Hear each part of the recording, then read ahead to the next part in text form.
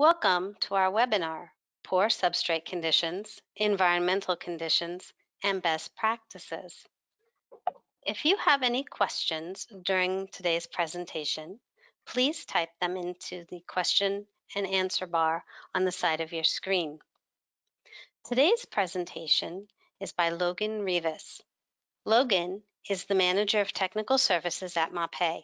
He's responsible for product support, architectural support, and the regional field representatives. He grew up in the floor covering business and, shortly after completing his BB&A from the University of Texas at Arlington, began his own career in the industry.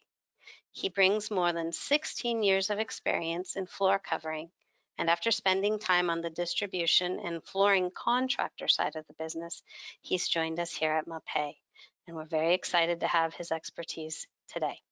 Logan, the floor is yours. Thank you, Jen.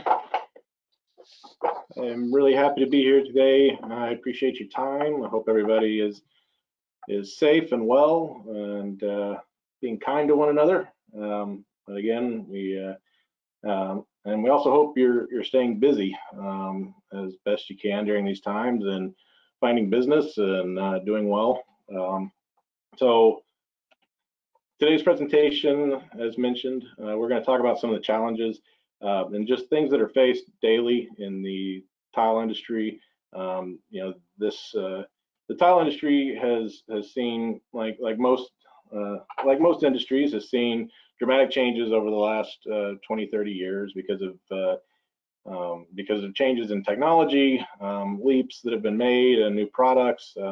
Certainly, the sizes of tile have changed, and then the applications are changing with it. And so, the idea of surface preparation and really having to take a hard look at their substrate has changed so much over the years, because what was once the real question was, well, can I stick to it? I mean, that's the biggest question I've got here. There is much more complicated now, and there's a lot more factors to consider.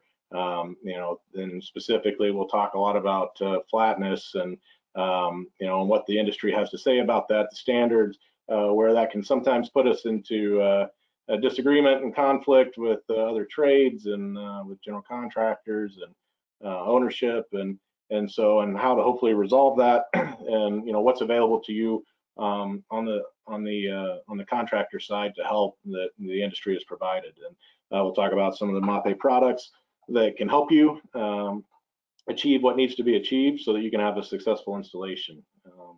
We'll also talk about the environmental conditions, the on-site conditions that tile installers are often faced with, and this goes back to the history of tile, that it's such a versatile medium for finishing that there seems to be this assumption that it really doesn't matter what type of conditions are present. It's tile, right? It goes in pools and fountains, interior, exterior. So what's the big deal? So just get out there and get it installed. So we'll talk about that, some of the challenges we face there, and some of the ways to kind of push through that. So we'll kind of get going now. So when we talk about substrate flatness, what's the big deal? Like, what are we looking for? Why now? Why are we having to worry about this now when maybe it never was that big of a deal? And I think the very simple starting point is that tiles are getting bigger. So you've got one of two things happening with tile these days. It seems like they're either really, really small or they're getting really, really big. And as these tiles get bigger, the imperfections and the inconsistencies in the substrate become a much bigger issue. So what was once considered a large format tile, was an 8x8 and a 12x12 was getting really big and hard to handle. And so in those days, if you had a substrate that was moving up and down as far as the height, you had high spots, low spots. Generally speaking, you could work your way down into a low spot and then back up into a high spot and still keep all your tiles lined up, all your edges, and reduce lippage, and you were fine. And that's just not the case anymore. So now you're bridging these low spots, and you're having tiles that have joints that meet over these low spots, and you're having to go over a high spot that then it could affect the coverage behind your tile. And so again, these are all just considerations. And the shape. So rectangles are more prevalent than ever, and we'll talk about why that. What difference does it make, right? Square, rectangle. I mean, but there are some important considerations there. As we move into a time where the majority of tiles that are on the market are rectangular instead of square. Thin tile, gauge porcelain tile, panels. So now we've got giant tiles that are 50 square feet and as thin as an eighth of an inch, or a 3 millimeter tile. Again, these are huge jumps in technology that allow us to manufacture these products, and there's a lot of advantages to these products, but it does make the installation much more technical than once upon a time. And then even productivity requirements. So as all these products change, one thing that never changes is by the time we get to Division 9, and when the tile installer comes into the job, it's they're out of two things. They're out of time and they're out of money, and it's got to get done. They're already behind schedule, and so they don't have time to be listening to you talk about, well, you need to take extra days to prep the floor and this, that, and the other. And so again, that's always the problem when you get to this point. And so but again, so having the substrate where it needs to be in advance and understanding that and having planned for that can certainly help with productivity as well. So I mentioned rectangles. What difference does it make? Like I said, so when we talk about this shape, typically with a rectangular tile, we're going to offset these tiles, and which was done previously with square tiles on occasion, but there are some things to consider with the way tiles are made. When they're pressed and then fired, you can get a bow or warpage, and the industry allows for that for a certain amount of warpage, and it depends on the size of the tile as far as how much warpage you can actually have. But as these tiles get bigger, you have the chance to run into larger and larger warpage and bow in these tiles. And so if you look at that, the visual, so you've got the tiles, if you see, so basically that's the difference from the middle, either being the high or low spot, to the edge, to the far edge, and how much that tile actually bows. And so when we talk about offsetting a tile, that's why the industry calls for no more than a 33% offset. So that natural brick pattern of 50-50 offset is a real challenge for for a tile installer, because on these tiles, if you've got a 1/16 of an inch bow in this tile, from the middle, which is the high spot, down to the edge of the tile, and then you're running that in a 50-50 split with the tile adjacent to it, so now you're lining up the lowest part, the lowest section of your tile to the highest section of the adjacent tile. And again, this is where you end up with lippage. And so and when we talk about previous considerations, as we move on and kind of talk about lippage and the problems and what this brings to the industry, this is the other consideration, right? This is not new to the industry. The two questions that you needed to answer once upon a time was, can I stick to the substrate, and then can I get all my edges lined up? And again, when you're talking about a smaller format tile, the challenge is not nearly as great, and the installation is not nearly as technical, because it's so much easier to line up all the edges and get everything flat. So, and when we talk about lippage, again, that's basically the difference in height from one tile to an adjacent tile.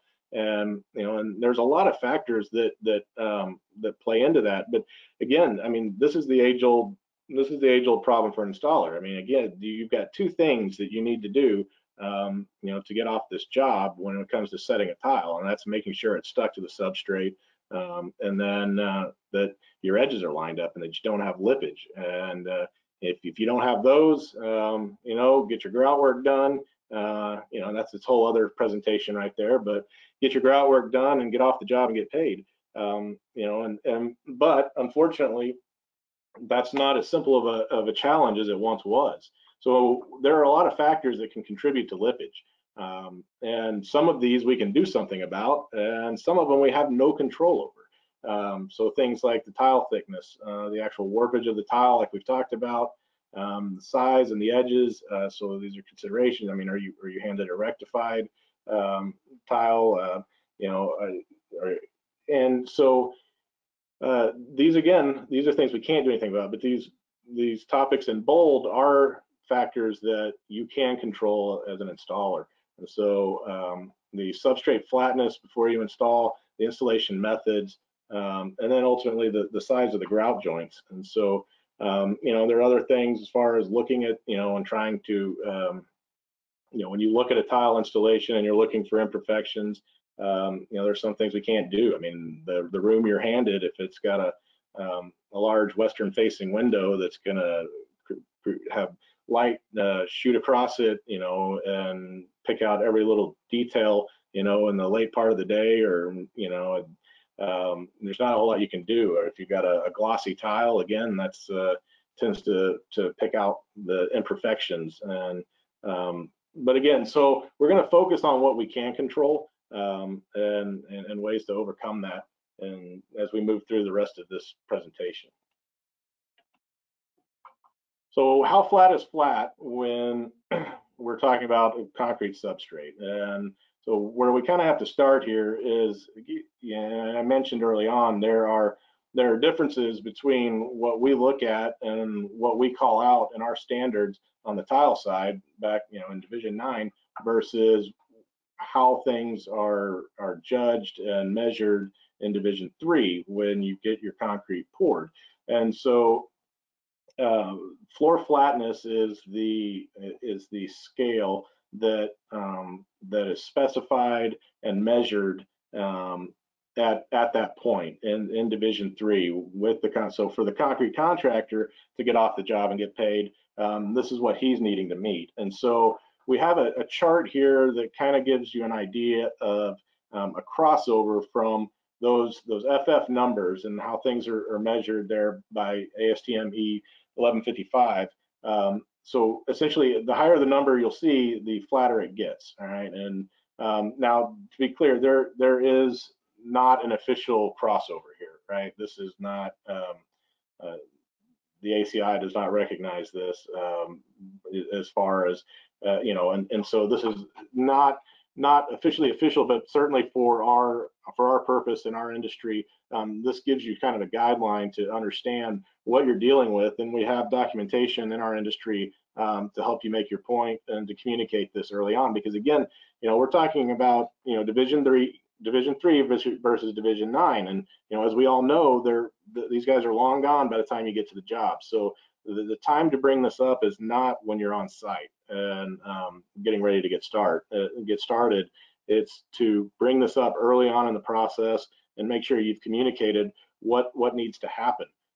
But as you see there, so when you look at an FF of 25, that is roughly that quarter-inch drop over 10 feet that we talk about in our industry as the starting point for floor flatness and what we need for smaller format tiles. But then you look to get to the 1/8 inch, which is the other measure you hear. So anything that's considered a large format tile that has an edge over 15 inches, we need a flatter floor. And so we'll talk more about that shortly. But again, you're basically doubling the FF number to get to that point. And then in the concrete industry, that's considered incredibly flat and is well above their normal expectations. And so again, this is just and that's where the disconnect comes. And so but this is something, again, that we have to understand if we're going to have the conversation and we're going to be able to get what we need as an industry to have a successful installation, that is within our industry standards. So a couple other things when we talk about FF numbers. And so with that ASTM 1155, that is supposed to be measured within the first 72 hours of that slab's life. So when you think about a slab that's 72 hours old, I mean, you've only been able to walk on it for for you've barely been able to walk on this slab. And so, that has a long way to go as far as curing and drying. And so, the standard slab, you're looking at 28 days for curing, and it's going to continue to dry and move beyond that. And so, and slabs curl as they move as they dry. And so what was measured at 72 hours can certainly change a great deal, by the time that slab cures out. And so when you think about the amount of time that passes, in large projects between a slab is poured and and when a tile installer is on it. Now I understand in some instances, in new construction, residential, in some markets, I mean, they want the tile guys in there,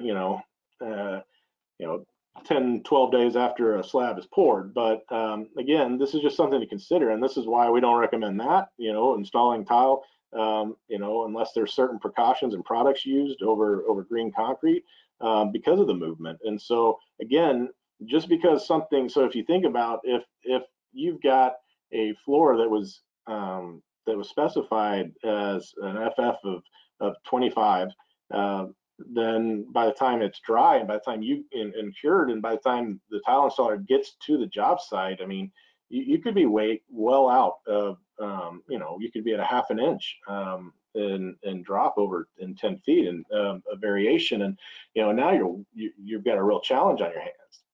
I mean, that's out for even a small tile. And so now you're looking at a lot of cost and a lot of time to try to repair that. So again, the idea being, we want to have this conversation early on in the process, and there are resources available to you so that you can help get the specification changed, because and you're not asking for anything out of the norm. I mean, what needs to be realized and you have to understand is, I mean, there's a design professional that if this is the case, that has specified for a product to be, a finished product that needs a certain quality of flatness and for a proper installation, but they have not specified that the concrete be finished to that specification. And that, again, needs to be addressed up front. And so when you're in pre-construction meetings, and you get a copy of the plans and the specifications, and you can take a look and see what those FF numbers are that are called for in the areas that you're going to be working in, and that is the time to have this conversation. And so the NTCA, the National Tile Contractors Association reference manual, goes into this, so it has published floor flatness tolerance of an FF50 and 60 for large format tiles, and with narrow grout joints. And so, and it also talks, it talks about how much, how much these slabs can move over time. And so with the need to specify beyond, so with the anticipation of there being movement and, and an eroding of the FF number over time, so that by the time you get there, so if you're going to plan for this up front, let's make sure by the time you get there, that you still have a reasonable surface to work with that's within tolerances. And it also talks about, certainly, I mean, as far as proper practices for getting that concrete placed, if it's not reinforced, I mean, we're talking about a lot more movement possible at that point than, than eroding 10 points. I mean, a slab that's not reinforced can move all over the place and be a real problem by the time you get there. So within the reference manual, they have throughout the reference manual, they have several of these sample letters for contractors, and these are a great tool, because I mean, I know oftentimes it's hard to come up with the words, make sure you're citing the right documents and standards and things like that. And so, this is great. I mean, have something like this, right there. You just put that down, insert your information, and you've got a viable letter to send to the GC and the ownership to state your case. And there are the position statement in there, Division 3 versus Division 9 floor flatness tolerance. So it's again, this is this is a great resource that oftentimes contractors are not aware of. And so I would, if you're not a member of the NTCA, I mean, it's something you should certainly look into. Take a look at the reference manual. Again, this is all to help the contractors and understanding your rights and what you need done prior to your arrival. So once we move away from the ACI and from Division 3, we talk about what are our standards within the industry. What are we looking for? So ANSI A108.02. So this is where we get that. So you've heard me talk about this eighth of an inch and 10 feet, and so this is where that comes from. So at least one edge, 15 inches or longer. So look, we talked about at the very beginning. Tiles, I mean, they're either really small or they're really big. There's not a whole lot of in between. And so, this is the standard tile now is considered a large format tile. And so these are the standards you're typically looking for. And again, so this is a much more rigorous standard to meet than the 1/4 inch that has traditionally been needed for smaller tiles. And so so this is what governs our industry, and this is what we're looking for. This is what you have to achieve to be in line with industry standards. So if they're not going to do it up front, that means you're responsible for it. And so but once you take that substrate and we're doing work on it, you've accepted it. And so again, these are all the conversations need to be had in advance. And so before you accept that substrate and move forward with your installation, you need to have a plan in place. You need to they need to understand what needs to be done, what products you're going to use, what additional cost there is to get this floor within tolerances, and and so that communication needs to be done, because again, coming back after the fact and saying, well, you didn't give me a slab, or a substrate that was within tolerances. If you've got lippage or you've got a failure, it's too late at that point. So talking about wood substrates, essentially what you need to think about is it's the same. I mean, you're still looking for flatness, and it's that that 1/16 of an inch in 2 feet is the real trick on wood, because now you're getting into a smaller area, but with and so instead of talking about an 1/8 over 10, when you start talking about that 1/16 of an inch in 2, because you think about joist spacing, and so it's all falling, hopefully well below 2 feet. But even if it is at 24 inches or 19 or 16, running that straight edge over those small areas, I mean, it's very, very easy to get, a variation that exceeds a 1/16 of an inch. And so this is just something, you need to be aware of. But there is not a lack of requirement here. You still have to meet this. You still need a flat floor if you're going over wood. You're seeing a lot of issues there. I mean, again, so if they do have 24-inch joists, it's going to be very difficult to achieve this. The products that are being used in construction now, I mean, it's getting rarer and rarer to see a 3/4 inch exterior glue plywood. So you're seeing more and more OSB products on the market. You're not seeing the tongue and groove as often. So again, these are all just challenges, and something you need to be aware of. So walls, and this, it's the same conversation, just on a different plane. And so, when all we were sticking on walls were 4x4 ceramic, it didn't really matter how flat the wall was. And so you've got these studs that maybe out of plumb. You've got wider spacing.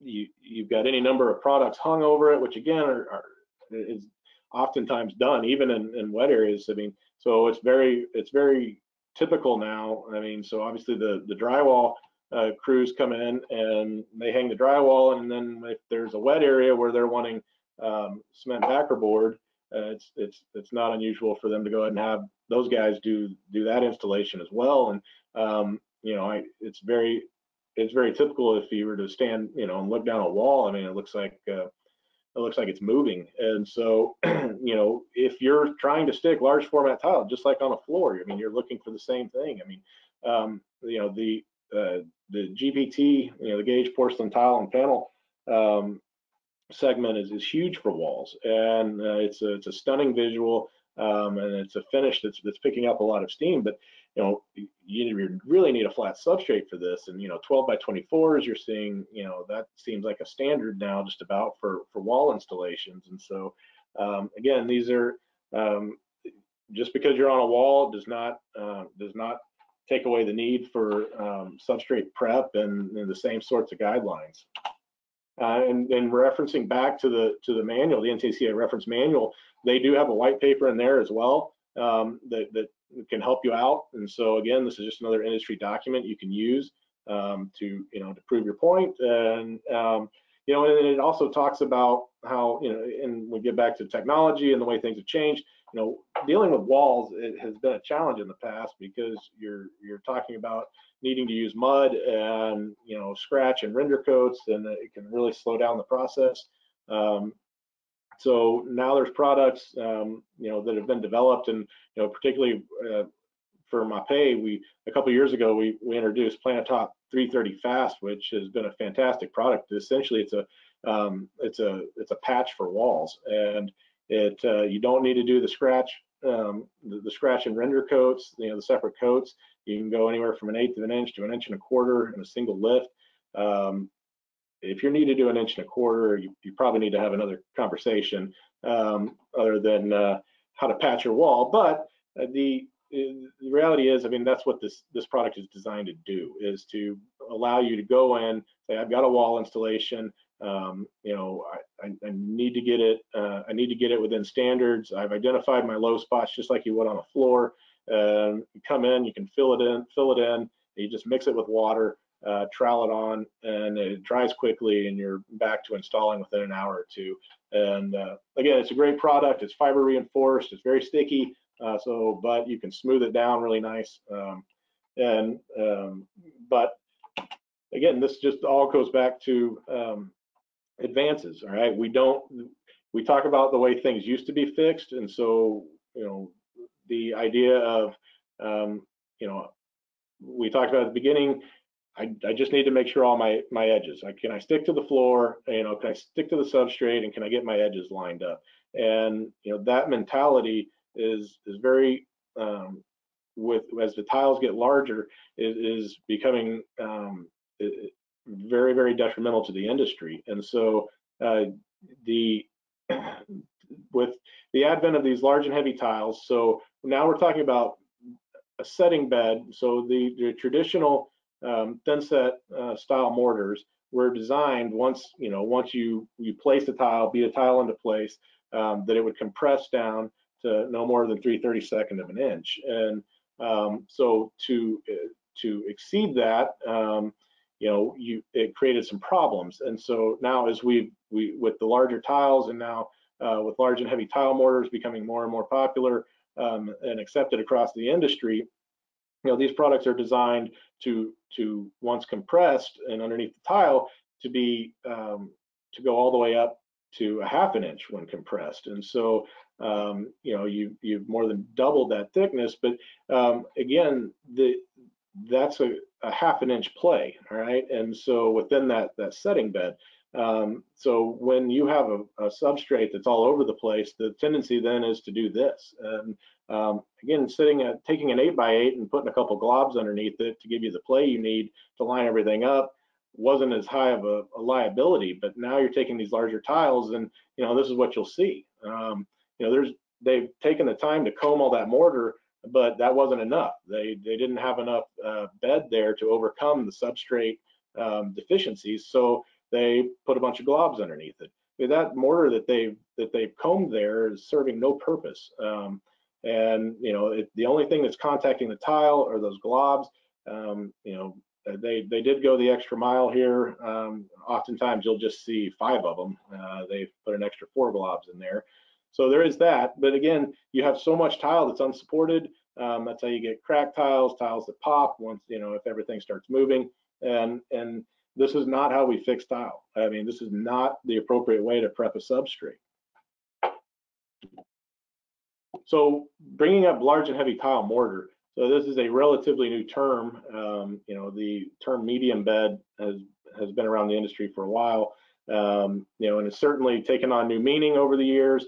And just to, if you look in the TCNA handbook and the mortar selection guide, it talks about this. And so just to be clear, and you know, and this is important, so LHT mortar is not intended for the truing or leveling of substrates or the work of others.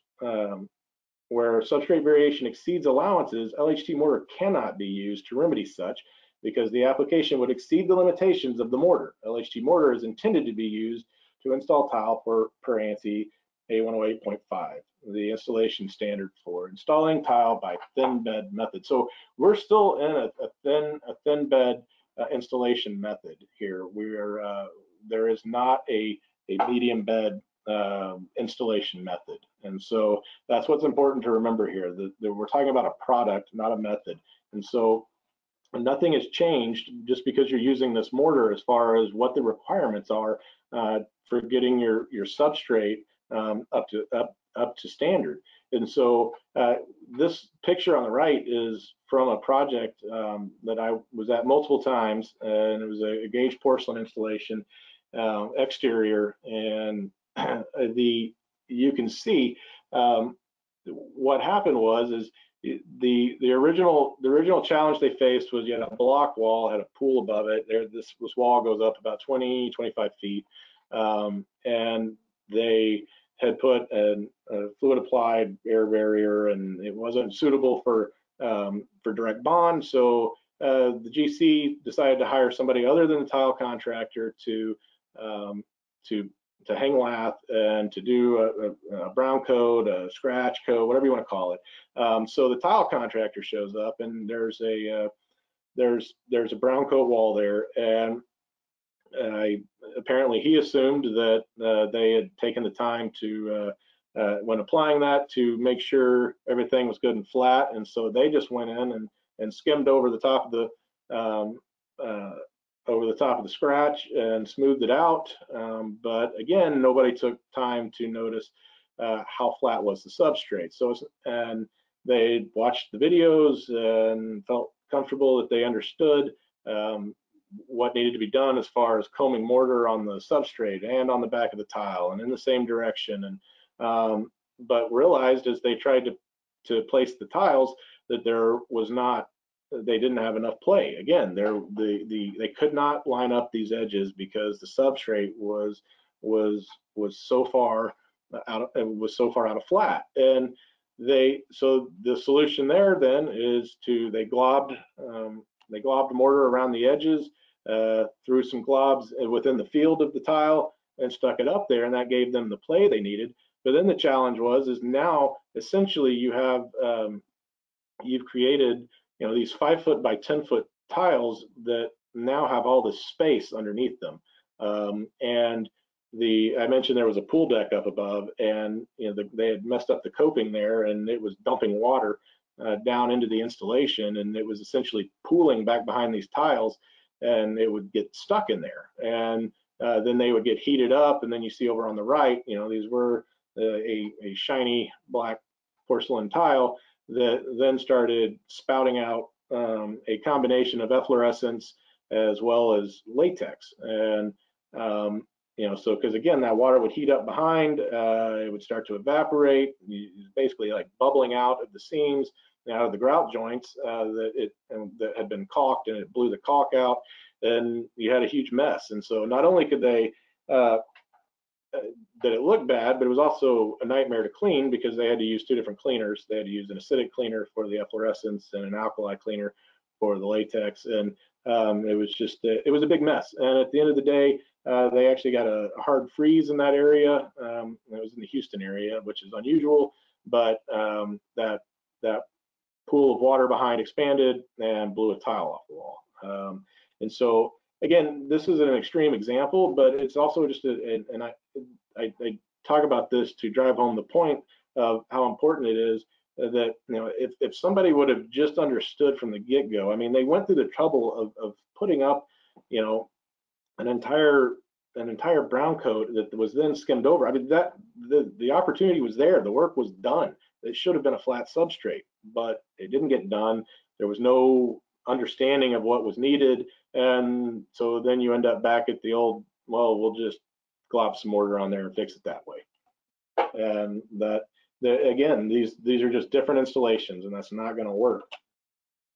Oh, and to the point, there's the additional note in there for the specifier. It is a product, not an installation method. So if you have a plan that is calling for, a medium bed method or large and heavy method, just understand that is not correct, and there is language in our industry that can help get that corrected. All right, so I told you how not to fix it. So let's talk about how do you fix it. How do we, if we need to get a floor flattened out, if we need to get this thing ready for a large format tile installation, how are we going to do that? So there are several different ways the industry treats this. Mud bed, so mud installations, if and when substrate prep has been done in the past, it was with mud in the tile industry. Grind and patch.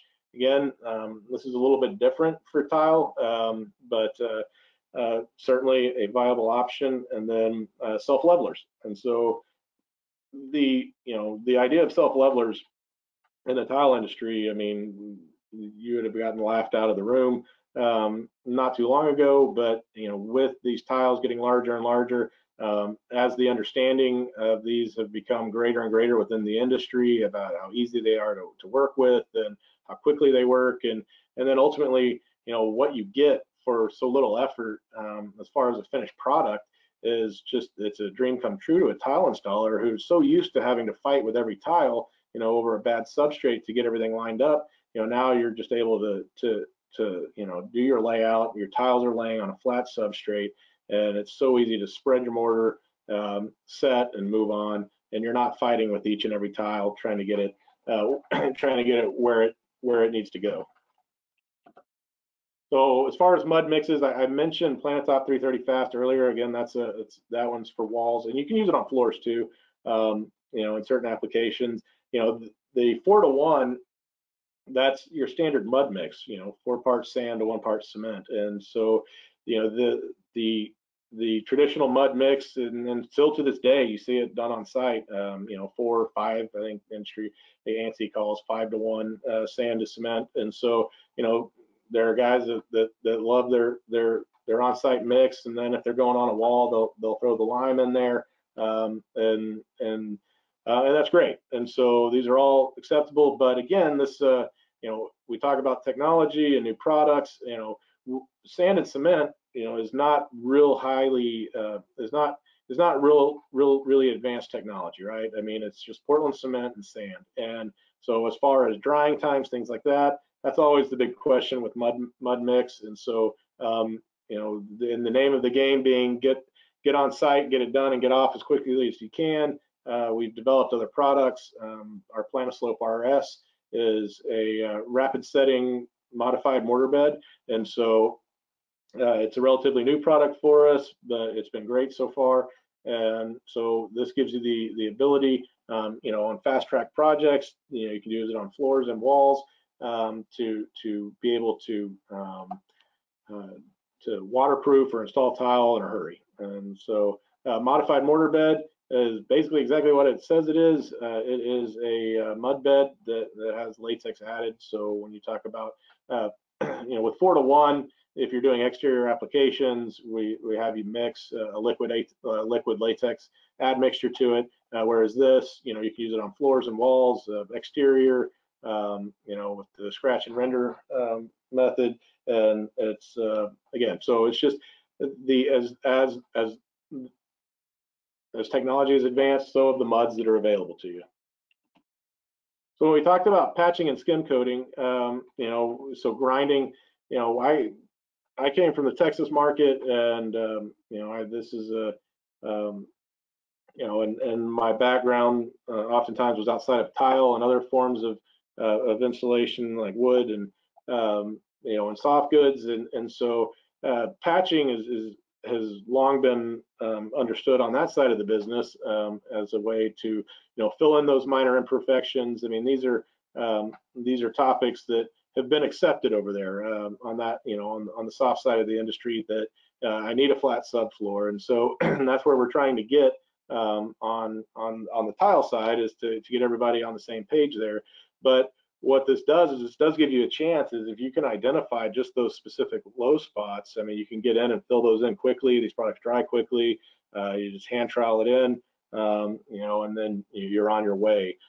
These two products themselves are exterior rated, so they're not affected by moisture, and that's a good thing in the tile industry, because most tile installers are not checking for substrate moisture.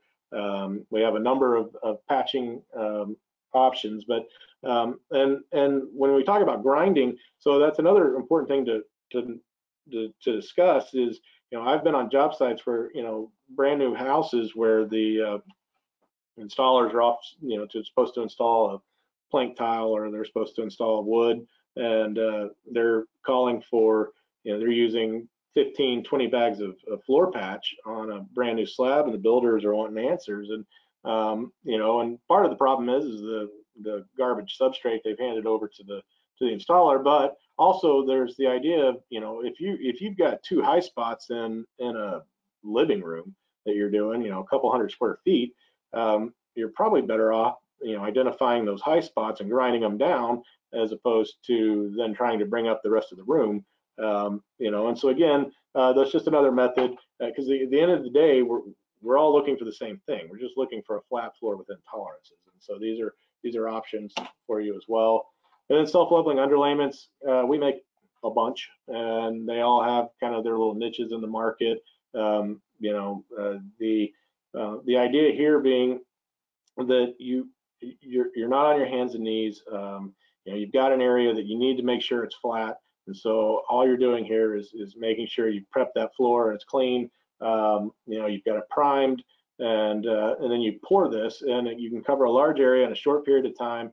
And they're very technologically advanced to dry quickly, to dry flat, and so you can turn around in as little as a couple of hours be installing tile. And so again, this is something that was not really a consideration not that long ago within the tile industry, but it's really grabbing hold now. I mean, guys, their life, like I said, is so much easier when you get to the point where all you have to do is pour this out, and then by the time you're back from lunch, you're snapping a line and setting tile. So if you're back to the original question that's always been asked, can I bond to this substrate? So can I stick to it? And this is where a floor prep, as far as what do we need to do to be successful as far as bonding to the substrate? So any prep work you're going to do, any of our products you're going to apply to the substrate, and even if you're just going to say, all right, I think it's good enough as is, it's flat enough, I'm going to just go ahead and start spreading mortar. It's got to be clean. All right, so we can't have bond breakers and there's any number, right, on a job site. So even new construction, by the time we get in there, there's usually joint compound everywhere. There's drywall dust everywhere.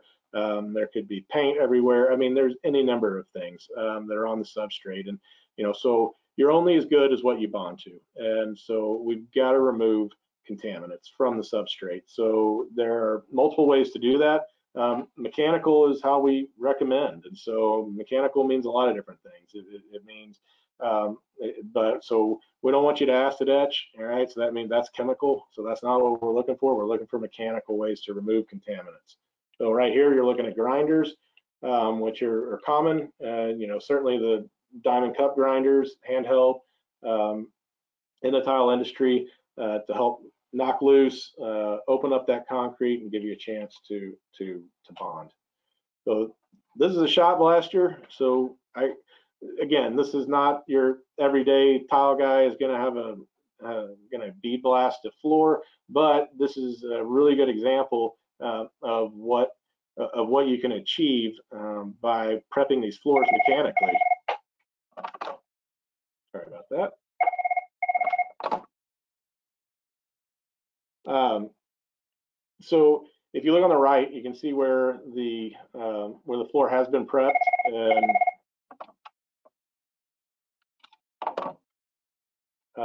you can see where the floor has been prepped, and it has and you see how light it is in color compared to the left side of the screen, where there's all sorts of contaminants and any number of things, and so these shot blasters, they shoot what essentially the shotgun shot, steel beads onto the floor, and a high-powered vac and a magnet system evacuates the dust and recaptures the beads as you move along, and it pulverizes the surface, so you have a nice, clean, porous substrate, which in our world as a manufacturer, this makes you very happy, and this is a really great place to be for us to bond and to really feel comfortable. And so again, this is not every project, but when you wonder why we go there, I mean, why this recommendation is often made, this is just a really good visual example.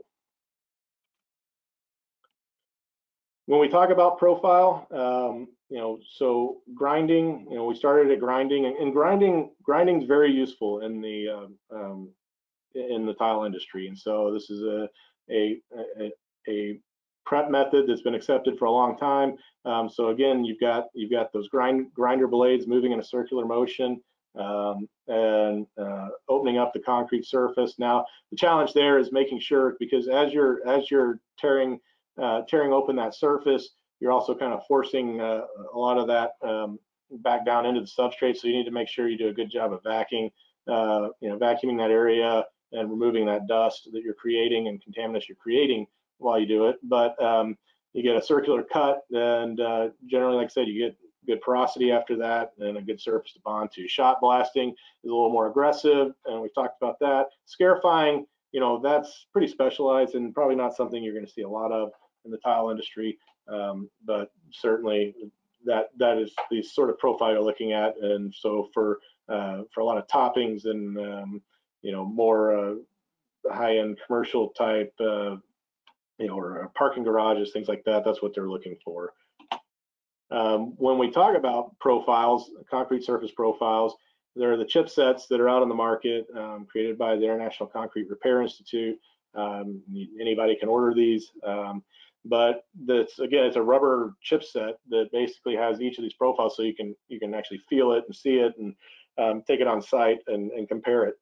So everything from a 1 to a 10. Now the 1 to 3, that's really where we live in the flooring industry, for the most part. And so whereas grinding is going to get you into that CSP of 2 range, shot blasting is going to get you into that 3 and higher if you do a heavy shot blast. But again, those so if you do hear that term CSP, concrete surface profile, that's what we're referencing. All right, so as we kind of move out of substrate conditions, we're going to talk a little bit about job site conditions. So this is, and this goes back, I think, like I mentioned at the beginning, the versatility of tile has kind of created some issues for us in this idea that you can just, just go stick to tile. I mean, what do you need from me? But there are limits, and so you've got to have, for these products that you're using, you have to have certain conditions to give them a chance to succeed. And certainly as you approach the edges of these allowances, it's going, there's no real magic line between 45 and 44 degrees, or 95 and 96. So you got to understand, as you get to the limits of these products, you're going to see varying performances and different challenges. And so that's kind of the idea here, is let's talk about some of the conditions we're handed and what we can do, and some different considerations. And so, but yeah, I mean, there's always minimum and maximums for products. You're always going to see that on the data sheet, and it's very important that you understand the projects you're handed. When is that project? What time of year is it? I mean, what are the conditions? If it's not, if you're working out of town, do some research as to what conditions are like when you're expected to be there, and so you can plan accordingly. Things like direct sunlight, even on an interior installation, can cause a lot of problems. Certainly wind, rain. So how do we protect from that?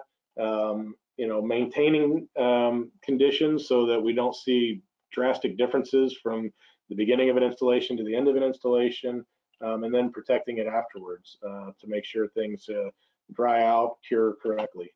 But why do we need to protect our work?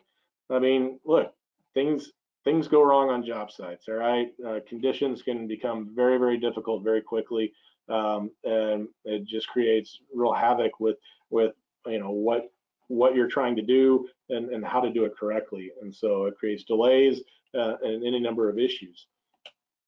So yeah, tile. Hey, like I said, we're good, right? We're ready for tile. You need a boat to get over to the building because the job site's flooded.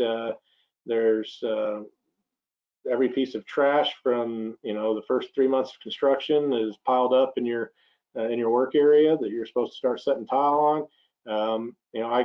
I was looking for a picture to do justice. I've been to so many job sites over the years, where your tile guys are stuck back in an interior bathroom, and and they're having to work under their own provided light, and there's no air movement, there's no climate control, so you're completely at the mercy of the conditions. And so and they're trying to drop in a shower, put in a mud bed that needs to be waterproofed, and and it's just a standard mud mix. And the question is, well, I mean, when is this going to be dry enough to put a waterproofing membrane over? And and that's a really good question, because if you've got damp, cool conditions and all you've got is sand and cement mixed with water, and you've got no air movement, it's going to take a long time for that to be dry enough to put that membrane over. So again, these are the sorts of conditions that you have to anticipate. And and just because somebody else made that mess, I mean, unless you can talk somebody else into cleaning it up, I mean, you've got to make sure all that junk is off the floor, and you've cleaned that floor, and you've got a good substrate to bond to. And so, but we're not naive to this. We know, we've been on enough job sites. We know how difficult it is for you guys, and what type of conditions you're often handed. So proper tenting, tarping. So again, if you're working in situations where you're needing to be able to control the environment, you've got to take the steps to do it. And a lot of this is about anticipation and understanding where you're working, and when, and what those types of conditions can and might be. But because again, anything from as simple as a sunspot, a really sunny area as you're working versus areas adjacent to it that are not. I mean, you're going to see a big difference in performance of products. You can your mortars can skin over. You get differential in drying, and so again, it's just taking the proper precautions, and these are just good examples of how that's been done. So a proper hoarding. So when this was a term I'd honestly never heard used in this capacity until I got into this industry, but this apparently was a pool installation up in, I believe it was in Banff, in Canada, near Calgary. And so they wanted to tile the pool at a hotel, and it was wintertime, because I mean, again, we don't want to install in we don't want to do the pool in the summertime, right? Because we need people in that pool. So again, I mean, is this extreme? Sure it is. But there's often times where that's what we're called to do in the industry, is go out and install tile in a pool, up in the mountains in Canada, and during the winter. And so you've got to take proper precautions. If you want to have a successful installation, this needs to be planned for. Cost-wise, I mean, yeah, this probably cost a lot of money to build all this, but it's what's necessary to be able to control that site so that you can have a successful installation. Because outside, you probably got something like this going on, and if that gets inside, there's no way you're going to be able to finish this install. But if you do it correctly, you can have success. And again, a lot of this just goes back to proper planning and understanding the project you have, the conditions you can expect when you get on site, and so again, a bit to the extreme, not every project is going to take that. It could be as simple as a tarp, just putting something up so that, we're putting paper in a window, that has a bright sun coming through it, that's heating up a part of the room, just something to help control your conditions, and be prepared to do that so that you can be successful in your installation. And with that, I am finished. So we will move on. All Jen, right. Yeah, can you hear me? I can. All right, fantastic. Thank you. We do have some questions. The first is there a limitation based on humidity in the air? Um, no, I'm not familiar with any limitations based specifically off of humidity. Now you certainly, I mean, it's going to affect the way products dry. And these are all just considerations. So, I mean, if you're installing in Arizona, in the summertime, again, you've got what, maybe 10% humidity at the highest, if even that, and hot, dry air, blowing across. These are all just considerations. So now you're gonna be looking at extreme drying conditions on that end versus installing. If there were limitations on the high end, you'd never get anything installed down here in South Florida. But they certainly are considerations, because when you talk about a product that you've added water to, and that moisture needs to evacuate, the bigger the differential in the surrounding atmosphere and the substrate is going to play big into how quickly it dries. So if you've got wet, damp substrate and damp air around it, it's going to slow things down, certainly, versus a dry substrate that will pull moisture out of it, as well as dry air around it that will do the same. Fantastic. The other question has to do with the recording of the webinar. And yes, this has been recorded, and we will make the recording available. It will actually be on our website, and you can download it there. Thank you, Logan, and thank you for joining us. This concludes today's webinar. We'll see you next week. Have a great rest of your day.